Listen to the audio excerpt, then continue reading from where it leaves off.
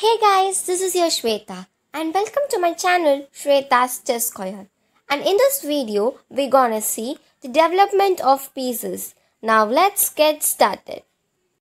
In this position, as we already know, the main motto in the opening is to capture the center squares and we must find the weak point of f7 pawn. So if we win, now black has pinned white, we must develop the other knight. So white plays nc3 and helps to control the square. Now black has moved the last rank pawn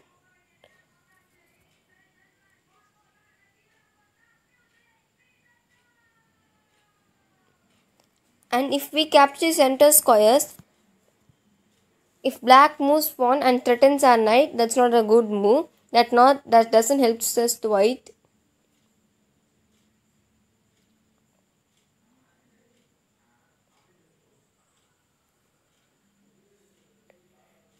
So if we capture, black greedily captures the queen and white captures f7 pawn, and the only move for white is nd5 and checkmate. Now in order to defend it, captures. In this position, black must not capture the queen. So we could easily capture our bishop. The next puzzle.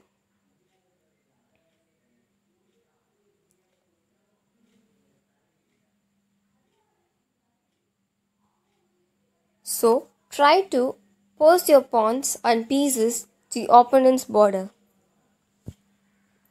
And white has pinned the black queen. And black bishop is attacking the f2. And if we connect the queen with our black bishop, after white castles.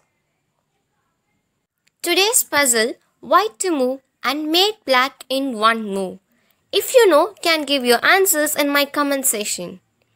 Thank you. Please do subscribe and support. Thank you.